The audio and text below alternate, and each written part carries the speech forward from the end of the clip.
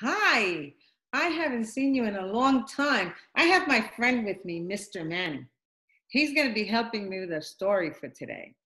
And we really haven't seen you, but you've seen Pastor Manny and you've seen some of his great friends and you spoke with Rachel. And today is my turn, so I'm glad to see you again. Hi. Okay, well, let's just review a little bit of what Pastor Manny was teaching about. He was teaching to you about Joseph and how God prepares Joseph. God is preparing Joseph for something very, very special. And so, before we get started, maybe you can ask your parents to grab their Bibles, and you can grab your Bible. Because I know some of you have your own Bibles, and we're going to be reading from Genesis, okay? Well, let's just review what you learned last time. We learned that Joseph was special. He was chosen of God. But his father really, really, really loved him. Loved him so much that he made a special coat for him. A coat with many, many colors. Pretty. Not everybody could get a coat like that. Isn't it pretty? I don't have them. Oh, you're not jealous, are you? No. Oh, okay. Because his brothers got very jealous. They were not happy at all. So in my picture book, you're going to see how his brothers reacted. I don't think they were happy. Do you? Do you? They don't look happy. They don't look happy to me either. They were grumbling. Well, part of the story that he told you about, his brothers just got even angry when God gave Joseph special dreams. He had 2 special dreams. And so his brothers were very jealous. And they were jealous because they felt that, who does this guy think he is? And so they were mad. But they stayed away from him. But that was okay that they stayed away. At least they weren't going to be too mean. Well, we're going to start our story today, and it's found in Genesis. Okay, turn to Genesis. Did you turn to Genesis? Yep, got it. Chapter 3. Chapter 37. Chapter 37. He's right, see? Chapter 37. I'm glad I have my helper. Verse 12 to 20. And Brother Manny is going to read chapter 37, verses 12 to 20. So let's see if you remember everything he reads. And here we are. Now his brothers had gone to graze their father's flocks near Shechem. I don't do well with these Hebrew names. And Israel, the father, said to Joseph, as you know, your brothers are grazing the flocks near Shechem. Come, I am going to send you to them. Very well, he replied. So he said to him, go and see if all is well with your brothers and with the flocks, and bring word back to me. Then he sent them off from the valley of Hebron. When Joseph arrived at Shechem, a man found him wandering around in the fields and asked him, what are you looking for? And he replied, I'm looking for my brothers. Can you tell me where they are grazing their flocks? They have moved from here, the man answered. I heard them say, let's go to Dothan. So Joseph went after his brothers and found them near Dothan. But they saw him in the distance, and before he reached them, they plotted to kill him. Here comes that dreamer, they said to each other. Come now, let's kill him and throw him into one of these cisterns and say that a ferocious animal devoured him. Then we'll see what comes of his dreams. Oh my, isn't that terrible? Nice guys. Oh, how angry they must have been. They really, really were not happy. And so they plotted to kill him. Well, I don't think that they were too kind. And, you know, in the scriptures, God told them that you shall not kill. That's right. But they plotted to kill their own brother. That was awful. And then they were going to throw him in the cistern. You know what a cistern is? A cistern is a big well, okay, where water accumulates. You see the well? But this well was empty. It was empty, but it was deep. And so they said, let's throw him in the cistern. Let's throw them in the well. And let's get rid of them. And then let's lie. Let's tell our father a lie. We'll say that he was eaten up by a ferocious animal. Do you think that was good? Not nice. That's not nice at all. I think that God is not pleased with that. I don't think so either. But you know what? God's going to let that happen, I think. Well, let's see what happens. Okay, let's see. Go to Genesis 37, verses 21 and 22 and see what happens. When Reuben heard this, he tried to rescue him from their hands. Let's not take his life, he said. Don't shed any blood.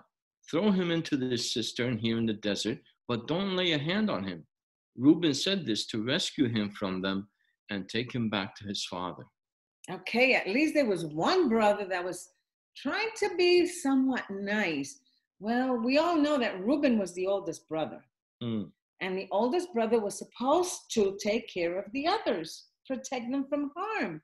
And so when he knew that they were going to kill him, he says, no, let's not do this.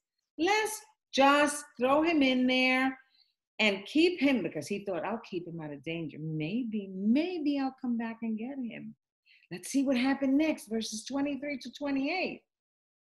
So when Joseph came to his brothers, they stripped him of his robe, the richly ornamented robe he was wearing, and they took him and threw him into the cistern. Now the cistern was empty, there was no water in it. As they sat down to eat their meal, they looked up and saw a caravan of Ishmaelites coming from Gilead. Their camels were loaded with spices, balm, and myrrh, and they were on their way to take them down to Egypt. Judah said to his brothers, what will we gain if we kill our brother and cover up his blood? Come, let us sell him to the Ishmaelites and not lay our hands on him. After all, he is our brother, our own flesh and blood. His brothers agreed. 28, right? So when the Midianite merchants came by, his brothers pulled Joseph up out of the cistern and sold him for 20 shekels of silver to the Ishmaelites, who took him to Egypt. When Reuben returned to the cistern and saw that Joseph was not there, he tore his clothes. He went back to his brothers and said, the boy isn't there. Where can I turn now? And that's 29. Okay, so Joseph, they saw a whole group of people. They said, oh, let's get rid of Joseph. This is our time. And let's make some money while we're at it. So instead of killing him, they took Joseph and they sold him as a slave. To the Ishmaelites. Do you know what a slave is? A slave? Yeah. Yeah, somebody who is doesn't have his freedom, and he works day and night for someone else and never gets paid. And he gets treated bad, too. And he's owned by somebody. He's owned by someone else, yeah. That ain't no good. No. And he doesn't have any freedom or any time for himself. He's got to do what he's told. So Joseph was sold as a slave, even though his brothers treated him cruelly. They at least didn't kill him, but they sold him as a slave. How sad is that? That's bad. I think that was an evil action on their part. Oh, yeah. And you know what? Reuben wasn't there. Do you think Reuben would have stopped them? He might have tried. Yeah, he might have tried, but he wasn't there, so they got a chance to get rid of him. And then their cruel action, it was terrible. But God used that action, that cruelty that they had for him, and he worked it for good. That's right. God did a wonderful job, a wonderful thing in the life of Joseph. But he had to go through a lot first. And I mean, just imagine, your brothers are selling you, your brothers. So when Reuben came back, he was so upset. Yep. He tore his clothes because, he didn't know what to do. What am I going to do? What am I going to tell my father? What am I going to tell my father? And so verses 29 to 36, if you want to read them for us. Okay, 29. When Reuben returned to the cistern, we read it a moment ago, and saw that Joseph was not there, he tore his clothes. He went back to his brothers and said, "The boy isn't there. Where can I turn now?" Then they got Joseph's robe. They slaughtered a goat and dipped the robe in the blood. They took the ornamented robe back to their father and said, "We found this. Examine it to see whether it is your son's robe." He recognized it and said, "It is my son's robe. Some ferocious animal has devoured him. Joseph has surely been torn to pieces." Then Jacob tore his clothes, put on sackcloth, and mourned for his son many days. All his sons and daughters came to comfort him, but he refused to be comforted. "No," he said, "in mourning will I go down to the grave to my son." So his father wept for him. 36. Yeah. Meanwhile, the Midianites sold Joseph to Egypt to Potiphar, one of Pharaoh's officials, the captain of the guard. Okay, so we find that the brothers needed to make up some kind of a story to lie, which is another terrible sin. Mm-hmm. And so they decided they would kill a little animal and put his blood on Joseph's garment and tell the father a huge lie. And so they all went to their father and they sobbing, "Oh, look what we found. Isn't this your son's robe?" And the father was very upset. Real phonies, these guys. Yeah, he was very upset. But meanwhile, the Midianites sold Joseph to Potiphar, a very, very important man. He was a captain of the guards in Egypt. But poor Joseph, he was sold as a slave, and his father was so upset. Oh boy, isn't that sad? Very sad. Sad story. Joseph had every single right to be angry at his brothers, and he had every right to have a very bad attitude. Yep. Could you imagine? Would you give up? Would you have a bad attitude? Why, if I had brothers like that, I wouldn't need sisters. Okay. So Joseph had a right to be angry and to have a bad attitude and to also to give up. You know, sometimes problems come our way and we just don't know how to face it and we just give up. But God doesn't want us to give up. There's more to this story. There's a lot more to the story. There's more? There's more. Oh. So let's turn to chapter 39. We're going to skip one whole chapter. Let's go to 39. And Manny's going to read us verses 1 through 6. Okay, 1 through 6. Now Joseph had been taken down to Egypt. Potiphar, an Egyptian who was one of Pharaoh's officers, the captain of the guard, bought him from the Ishmaelites who had taken him there. The Lord was with Joseph, and he prospered, and he lived in the house of his Egyptian master. When his master saw that the Lord was with him, and that the Lord gave him success in everything he did, Joseph found favor in his eyes and became his attendant. Potiphar put him in charge of his household, and he entrusted to his care everything he owned. From the time he put him in charge of his household and all that he owned, the Lord blessed the household of the Egyptian because of Joseph.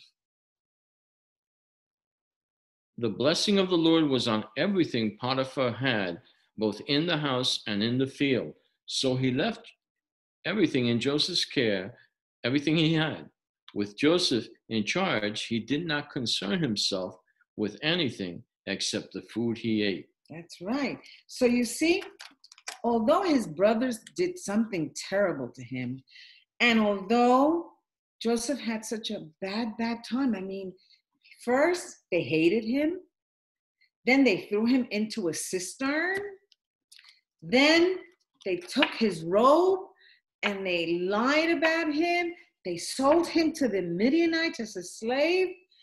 Joseph was taken in chains. It wasn't like he was free to roam around. Bad news. No, it really was bad news.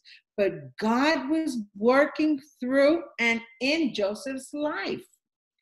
He was preparing him for a very important job. And as you read, he did give him a special job. And that was because Joseph didn't have a bad attitude. He didn't say, oh, God, why did you do this to me? No, he never said anything. Joseph did not have a bad attitude despite his situation. He became very, very successful. And Potiphar got very rich and successful. That's right, all because of Joseph. Because of Joseph, because God blessed Joseph. And because he blessed him, Potiphar was blessed also. So Joseph did not get a bad attitude. Nope. He even was not mean to anybody else. Mm-hmm. Like he didn't take it out on anybody else, even though his brothers were cruel to him. But he didn't let that get to him. So we learned some things from Joseph. Yep. One thing that we learned from Joseph is that the circumstances and problems we have with others cannot dictate and make us so angry that we can't see through this. Number two, our attitude and how we handle our situations, very, very important. Mm-hmm. So if Manny hits me, I'm not going to hit him back. But not. I'm going to go tell his mommy. Let her take care of it. Okay. So the attitude is important. And God, we know God is with us and leading us everywhere we go. That's right. And he will bless us. When we do good things, he will bless us. But we have that choice. We have a choice. Like Joseph had a choice. He could have been mad. He could have thrown a temper tantrum. He could have done all kinds of things, but he didn't. He didn't. He went on and he had a good attitude. And God made him successful.